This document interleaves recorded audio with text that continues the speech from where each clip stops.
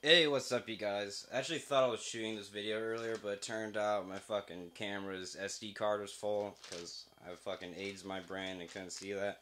But whatever. So, since my channel has been blowing up recently and people have been asking me for more videos and stuff, I figured I'd show you guys a couple of the guns I picked up.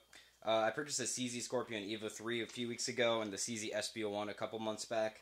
The Scorpio Evo is a great fucking gun to shoot, and is much more accurate than I expected it to be. But the charging handle, it really sucks balls. Your fucking knuckles are gonna be like scraping against the Picatinny rail and shit, which is really annoying.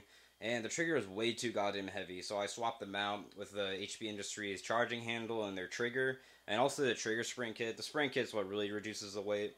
The charging handle lets you get a much better grip on it and prevents you from scraping your knuckles.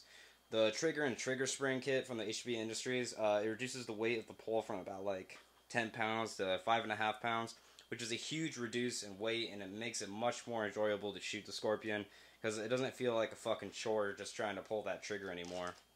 I also picked up these pin 10 out of 30 mags since I'm in California and wanted to look all cool and shit, and since I'm in Cali, you can't buy bullet button rifles anymore.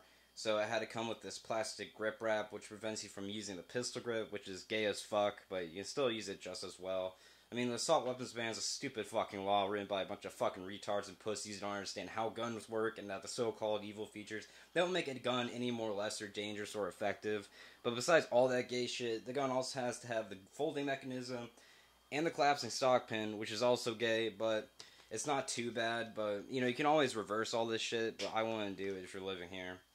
I picked up the Scorpion with the fake integral suppressor. The one with the normal barrel looked kind of funky to me, so I went with this one. What I really like about it is how it says SilencerCo on it, which makes it look more official and shit. Just a nice touch to it, you know? When you get the Scorpion, it comes with the manual, warranty certificate, bore cleaner, and 2 10-round magazines if you live in a restricted state. It also comes with a gun lock. So far, it has been a really enjoyable gun to shoot. It has very little felt recoil. It sometimes feels like I'm just shooting a pellet gun. I love the iron sights. They're HK style. The rear sights have 4 different apertures you can choose from, which is really nice. Installing the HB Industries spring was a bit of a bitch, though. I definitely fucked something up because I'm a bit of a retard, and just because it doesn't reset automatically sometimes. I googled it, though. Some other people were having the same problem, and I just installed it yesterday and tried it out, so I might probably fix it a little bit later today, but yeah. So yeah, this is CZ Scorpion. I almost forgot to mention that it came with a really nice case, which I really appreciate it. That's pretty fucking sweet. I picked this gun up for about $1,100, which it's a little bit expensive. I'm in California and they have to pin the stock and put the grip wrap on and everything. I picked it up at a local gun shop. Probably find these cheaper for like grand, maybe a 900 or something. You can get I think the CZ pistol versions for probably like 800 or something like that. But yeah, that's a CZ Scorpion. I'm just gonna make another video later of the CZ SP01 because my camera's being a little bit of a bitch right now. So I'll try to make that maybe later today or tomorrow.